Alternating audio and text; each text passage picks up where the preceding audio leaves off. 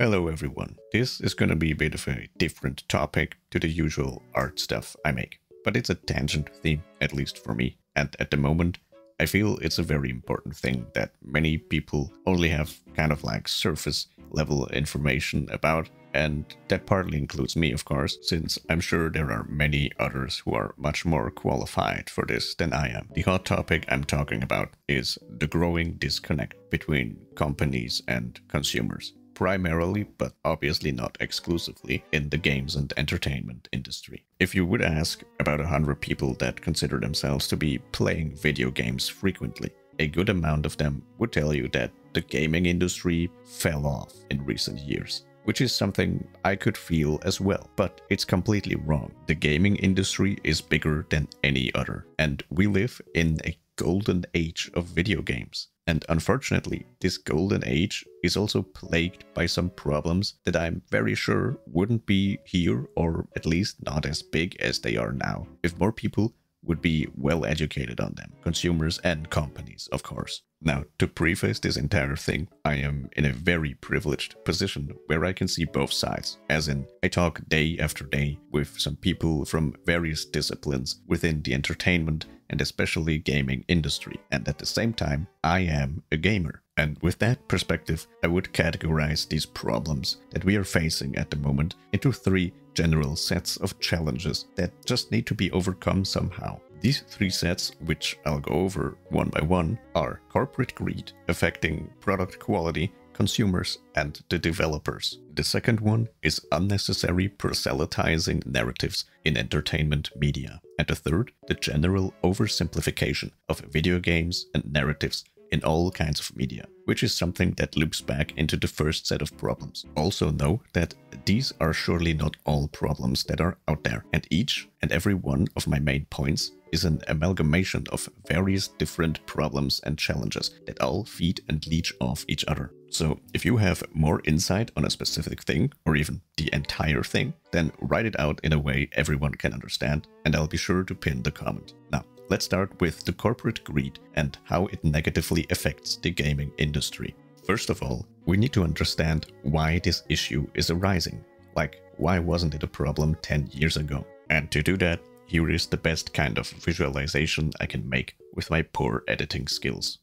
Game devs 10 years ago would hire people to come aboard and help make the vision of some random guy that had a weird dream come true. And at the end of it, if they did a good job, and our random guy's dream was also kind of interesting, they would make bank. They did what they liked and created something out of their passion that could finance them, so they can do it all over again, releasing the next cool title into the world. Sure, there were ups and downs, and in reality, this is all a lot more complicated. But for the sake of simplicity, we will call our little thought experiment done, or practically done. Because this is how it was 10 years ago. And the only thing we need to change to make it like it is today is to add something in front of the game dev. You guessed it, a big boy company. Let's call our imaginary company Suoni. It's a big corporation that bought the game dev studio a while ago and finances them. But since they have about 1,000 other little companies they run, they have to streamline the process of giving orders.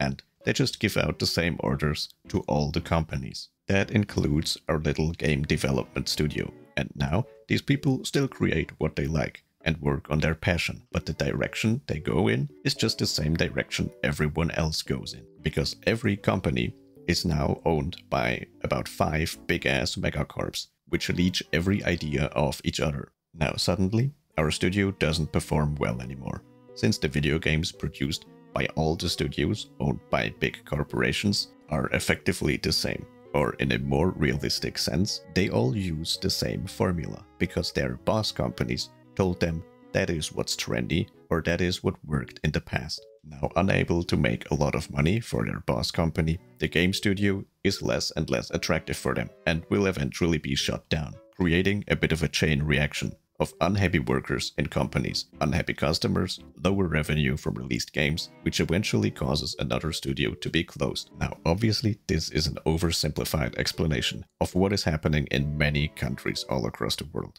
but it's only one of the few things that create this great disconnect between companies, the customers, and the workers. Now, let's get to the unnecessarily proselytizing narratives in games, series, or movies, etc. Now, whereas the first problem was kind of an only company fault, this one is a fault of both the company and the consumer, as well as it is probably the most polarizing topic, because it tackles woke culture. And yes, I said it, the bad word has been dropped, so you can go ahead and dislike the video. Alright, now to the actual topic of media, especially video games in my case, constantly pushing certain beliefs, norms, or worldviews onto me when I'm just trying to relax from my day and try to slay a dragon. What that means is not that I am some kind of LGBTQ hater or transphobe or whatever people will try to call the people that point that out. I am, like the majority of people, just some dude who doesn't give a single fuck about a fictional character's pronouns. Now that doesn't mean I despise a video game for including them or even having educational content about the topic in them. It means whether there is or there is not, I don't care. But what I do care about is if the game I'm playing is actually good or is actually a game at all, and not a 10-hour ad for me to change my beliefs. Now, I want to say I took the example of woke culture being relentlessly pushed into the industry because it is at the moment the most known one. But there are many things included in this topic other than that, and most of them are even worse, but not as commonly known, such as games suggesting the worldview of actually objectifying people. And no, I don't mean the kind where a female character is objectified by being appealing to the greatest audience, by either being stylized in her body shape or by wearing a revealing outfit. And when the same is done to a male character, it's suddenly just normal or even good for all the males. I'm talking about, of course, very niche games that are actually objectifying people, males and females alike, or video games pushing a blatant racist view onto its players. In a non-sarcastic way, of course. There are a lot of bad things out there. Many are much worse than the woke issue, but that is one that's just the most recent and the most known, since it's happening to many big games at the same time. And this curve here that I used for visualizing the people caring about wokeness in games could also be used in any of the other examples. Maybe it'll be a bit flatter, but generally speaking, that is how the majority works. So for all those that take offense when people complain about Dragon-Aged Veilguard being a shitty game, they don't complain about trans people being bad. Or at least most of them are not. They are complaining about having spent $60 for an interactive sex ed class, when all they wanted was to fuck up some demons. And for corporations, just a reminder that all the internet drama about how people absolutely need inclusivity or other patronizing narratives is only the 1% of either side clashing in some random comment section, while the rest of us just doesn't care enough to really address it. And the recent backlash from the greater amount of consumers is because they are getting fed up from the two loudest camps trying to convert you into their extreme beliefs. Now, for the final part, the general oversimplification of media. This is a causation of the first set of problems we have. Obviously, it's not the only cause for this, but it is one of them. Games have no diversity. And I don't mean gender diversity. I mean every game feels the same, because guess what? It is. Once a good formula has been found, every big corporation game company wants to milk it as much as they can. And with the continuing decline, unhappiness, and general bad state of most gaming studios owned by big corporations, they can't do much more than that. They often don't have the luxury of coming up with cool new ideas, IPs or mechanics, because the deadlines they get from their bosses are too tight. Why is it that the most creative and the most in-depth games are from smaller studios or indie game devs? It's because games need time. They cost a lot to make and they are a big risk to take. And of course, from an economic standpoint, I can understand every single corpo that doesn't understand the gaming industry telling his studio guys to just make another Assassin's Creed just like the last one. But I also know from the game dev perspective that the more time and freedom people have the less risk you generally take in making something completely new. Because 99% of game devs, artists, programmers, modelers, and so on are gamers, and they know what they want, which they don't get to do under the control of some corpo guy telling them what they want. But of course, that is not the only factor